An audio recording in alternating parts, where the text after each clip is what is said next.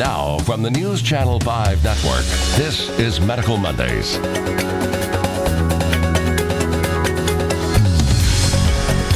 Good evening, everyone. Welcome to Medical Monday. I am so excited about this show because I think I could fill the next hour with questions, but this show is about you, so feel free to call in. We're going to get those calls started. Tonight's topic, we're calling it All About Skin. Our guest here, a dermatologist, Dr. Bindlin. Dr. Bindlin, thank you for being here.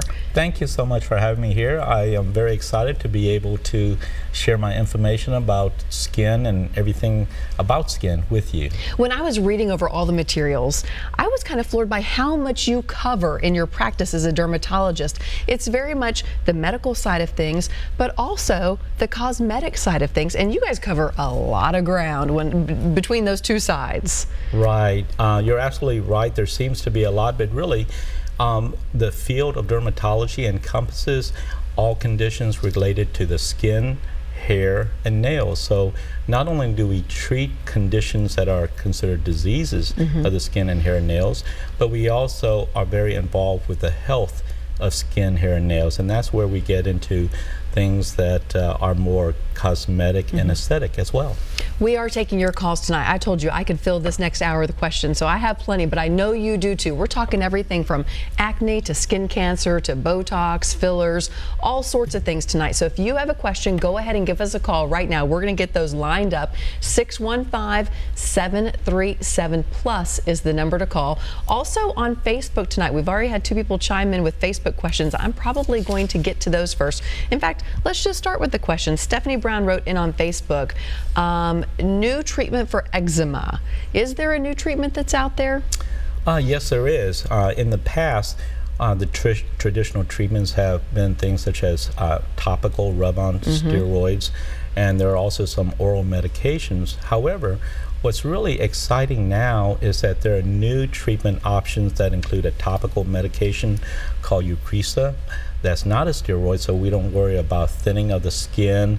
We don't worry about causing any possible acne-like reactions that are due to use of topical steroids. And then there's also going to be a new medicine that's an injectable medicine for severe eczema, and that is just coming out. So the field of dermatology continues to evolve with new innovations that will be very exciting for people who are suffering from eczema. And let me back up that just a little bit. What is eczema? Okay. Eczema is a genetic condition that causes people to get rashes very easily. And their skin is much more sensitive. Their skin also stays dry very easily because they're lacking certain proteins in the skin that helps the skin stay well moisturized so that it can act as an intact barrier to outside irritants and chemicals. Now, eczema can also be associated with hay fever, asthma, and so we see that also commonly. Also, eczema can also be triggered by environmental factors, including a lot of times chemicals that are in routine skincare products that people don't think about. But people who have eczema can become allergic to some of those ingredients, and there are over 3,000 chemicals out there that can act as a allergen. And so in the right circumstances, people with eczema will develop an allergy to ingredients in their own skincare products. At some point in the next hour, I'm going to ask you what are the things that we should be doing to our skin or putting on our skin, and what are some of those things out there in the market that we should avoid at all costs. So that's going to come. Perfect. But we have people also on the line. Let's go to Casey right away. Casey, go ahead with your question. Thanks for calling in tonight. Yeah, I was wanting to know what's the difference between fillers and how can they be used?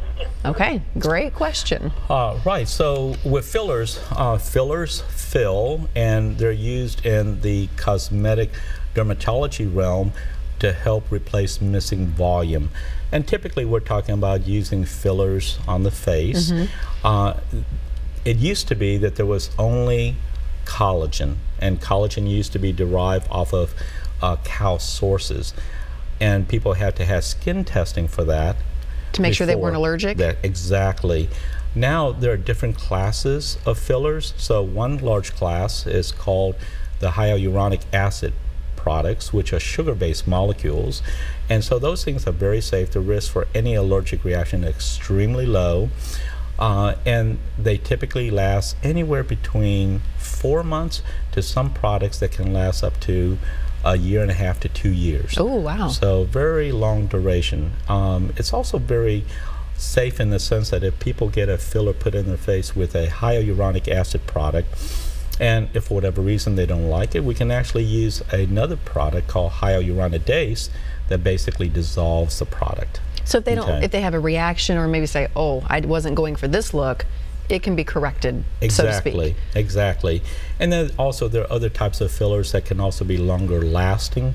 Another type of product that can be used is something called Belafil, which actually uses a particular type of plastic that has been FDA approved to be used for correction of volume loss on the face as well as acne scarring.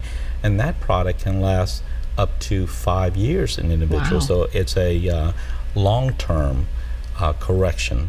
And then we also have fillers such as Sculptra, which I call a dynamic filler, because after a series of injection, it actually forms a lattice work inside your tissue and stimulates your own tissue to create new collagen. So you get a gradual, natural filling of volume loss. And common areas in which we'll use fillers are typically along here, the nasolabial fold. We'll use it here, what we call the marionette lines. We will use it also up in the temples where people have hollowing of the temples with time. And also another interesting area that we'll use it in, a lot of people complain about dark circles underneath the eyes. And a lot of times that has to do with also volume loss with time. So when used judiciously in the cheek and tear trough area, we can actually recreate the volume that typically younger people have through here so that you don't have as deep of a dark circle, which is caused by a shadowing effect. Very interesting. Casey, thank you for calling in with your question. Let's check in with Jeremy. Jeremy, what's your question tonight? Oh, Jenny, I'm sorry. Jenny, go ahead. I can't even read my own writing. That's pretty bad. I'm calling for a relative, and she developed blotchy red lesions on her legs several years ago. Saw a dermatologist at that time who called it vasculitis dermatitis. He said the only thing to treat it with was some type of cancer drug, and she chose not to do that. So I'm wondering, is this something that a dermatologist should be treating, or should she see somebody, maybe an internist with a specialty? Right, so that's a very intriguing question, and it's not as straightforward because there are many causes of, I think what you're referring to is vasculitis, which is inflammation of blood vessels. Dermatologists are also very skilled at treating vasculitis because a lot of times vasculitis can be caused by autoimmune conditions. They can also be caused by drugs. They can be caused by infections. And it comes down to figuring out, hopefully, what is the cause. And once you can figure out what is the cause, then you can choose the appropriate treatment. So it's not always going to be treatment with drugs that are high-powered chemotherapy type medicine. It can be treated by eliminating the underlying cause of vasculitis. So I would recommend that, I think you said it was one of your relatives, yes, that they may get a second opinion, maybe from another dermatologist. And if they can provide all the previous medical records, it would always be helpful to review the records and determine what needs to be done next. Great. All right, tonight is all about your skin. We're taking a lot more phone calls, more Facebook questions right when we come back, so don't go anywhere.